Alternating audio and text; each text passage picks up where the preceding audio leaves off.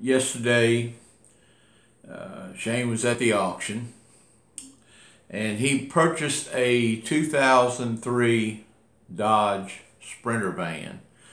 I really like these vans. I like Sprinter vans. I've made good money on them all along.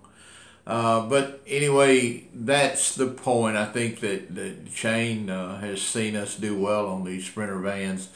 But the purpose of this video is to let you know to build a rapport with your ringman at the auction, because this particular ringman, we know him well, good guy. We enjoy working with him. We're always in his lane a lot. Yesterday Shane brought this Sprinter van, and after the bidding was over, Shane had the top bid, but the ringman came over to Shane and he says, "Hey, I upped your bid by $50 on this this van.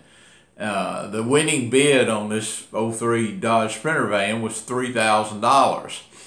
Now, and Shane's standing there, and of course the ringman says, "Well, I put you in at $3,050 instead of $3,000. Now, he did this without Shane's consent, and then he proceeded to tell him, he says, because that car needed to fall under arbitration, because of the simple fact that $3,000 and under does not have any arbitration at all. So the ringman took it upon himself to put Shane in at $3,050 so the car would fall under arbitration. Shane noticed that in the lane, for some reason, there was just something funny about the van coming through. Didn't know what, but he continued to bid on it. And so anyway, like I said, there was just something. Long story short is it did get arbitrated. The $50 bid that the ringman had put in for Shane is what saved Shane's ass, because Shane did go out and he got in the van to move the van, and it missed at first and then just finally died and would not restart. And so with that measure, that's one thing that you always want to do when you're buying a car at the auction. Don't wait to pick that car up or to check that car out, because you've got to arbitrate that car that very day at the auction, or you lose your arbitration privileges.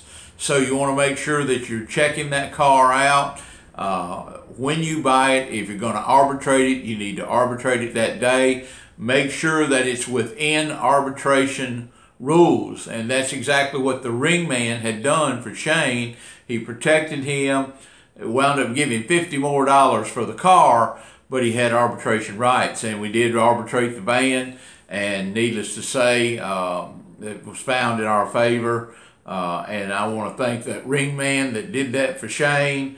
We've had it happen more than once, especially so in our auction, and you want to check with your auctions in your area to see what their arbitration rules are.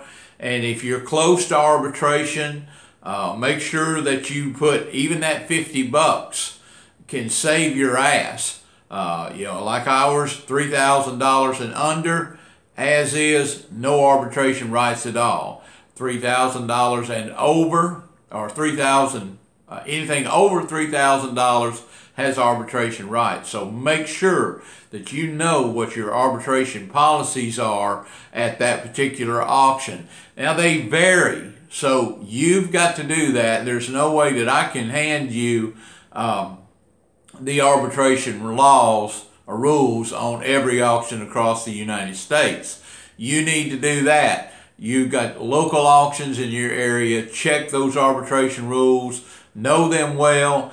Build a rapport with your ringmen out there that and tell them, look, if you're close to arbitration, put you over. You're going to want that if you're in buying cars, have a good relationship with the Ringman, and understand your arbitration rules.